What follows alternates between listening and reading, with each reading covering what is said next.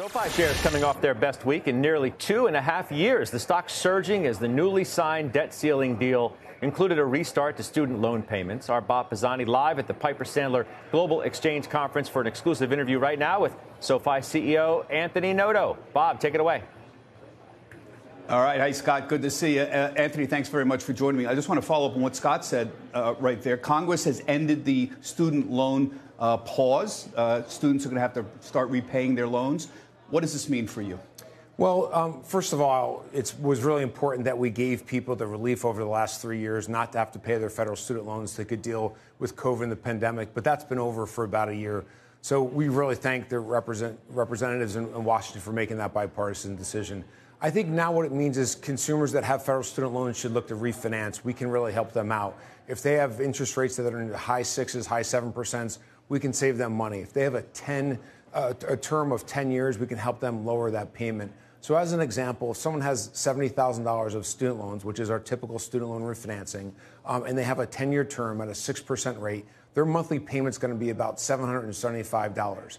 Now, they haven't been paying that $775 for the last 3 years, so it's going to be an incremental burden for them likely in this environment.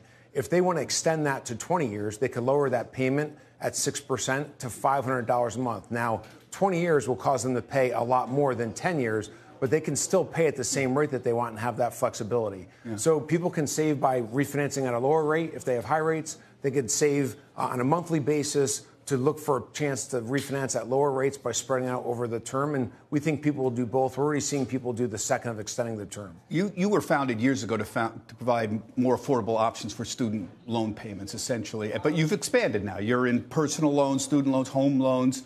What is the state of the consumer right now? You have a view into a lot of loan business. Tell us what the consumer's doing right now. Sure. For the viewers that don't know, we're in the loans that you mentioned, plus we do checking and savings account. We are a bank. We also have a brokerage account. We have insurance, and we have credit card.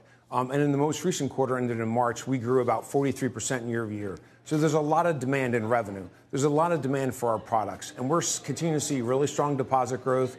We're continuing to see members pay their loans on time. And we're continuing to see them spend at a high rate. So you're not seeing an increase in loan losses, for example? We are still below the rates that we saw in 2019. There is a move towards normalization, but they're still below the levels that were back in 2019. And I'd say our consumer, important for the viewer to understand, is more of a high-end consumer, $100,000 of household income or more, and FICO scores above 680, but so far stable activity across paying loans, deposits, and spending. You mentioned that you could save money to help people refinance their loans out there, particularly students' loans.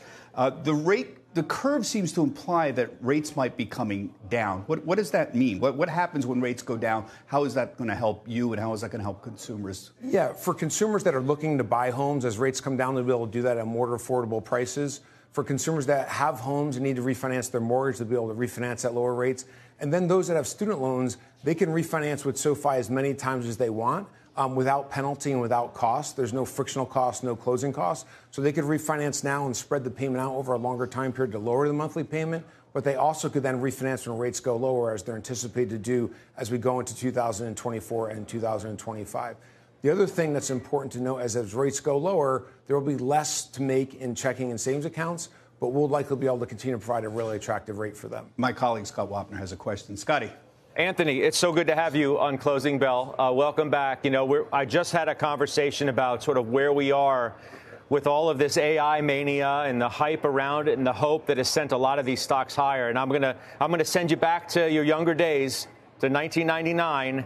You're the internet analyst at Goldman Sachs, and you had a front row seat to how all of that led up in some respects and then how it dramatically ended. So do you view anything from this period right now with similarity to back then? I'd love it through the prism of your eyes. Yeah, there's definitely a lot of hype around AI.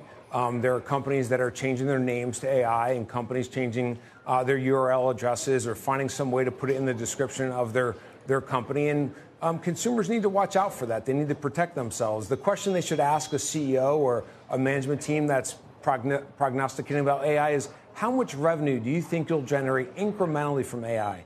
What's the specific amount of cost that you're going to generate from AI? And really get to tangible results that will impact the performance of that company.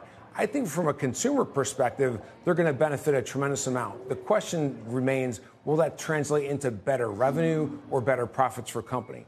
For SoFi, we use it in our chat bot, which allows us to use natural language AI to better answer consumers' questions, which does result in faster resolution times, lower contacts per customer, and also the ability to be able to provide more comprehensive answers across other areas of the company.